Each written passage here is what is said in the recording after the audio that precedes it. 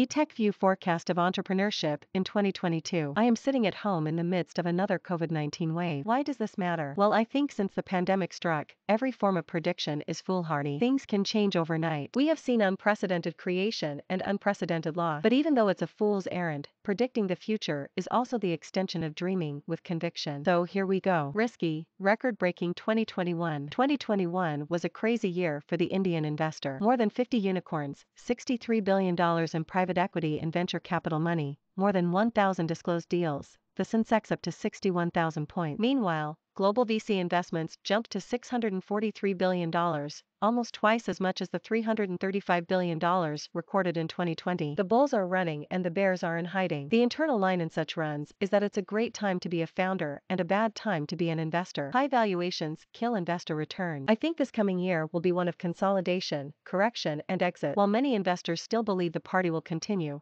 my sense is that the cycle is going to turn this year. Discover the stories of your interest: blockchain 5 stories, cybersecurity 7 stories, fintech 9 stories, e-commerce 9 stories, artificial intelligence 8 stories, edtech 6 stories. Venture capital is a risk-on asset class. With the largest money tap in the world turned on at the beginning of the pandemic, the Fed printed $4.6 trillion in the last 20 months. That money had to be deployed somewhere. With yields at all-time lows, risk-on asset classes were the norm. But with yields set to rise, capital will now fly to safety. That's why I expect the Indian ecosystem to enter a phase of correction, consolidation, and exit. Unicorn reversion to mean. I expect there to be fewer unicorns created in 2022 than last year, but more than in 2020. The Indian ecosystem was pulled forward last year. It raised more and created more than its trajectory should allow, but it will now revert to the original path. There are 3 reasons why this happened in 2021. Money was available, high risk was attractive, and China was not attractive. India became the best destination to deploy capital, and in Q3 of last year we saw more money deployed in India than in China. As money becomes less available, high risk becomes less attractive, and China becomes more attractive, footloose capital will move away from India. Unicorn creation is therefore going to be slow this year. Healthy consolidation, featuring fintech and D2C. Fintech firms attracted the most funding in India in 2021, raising more than $9 billion.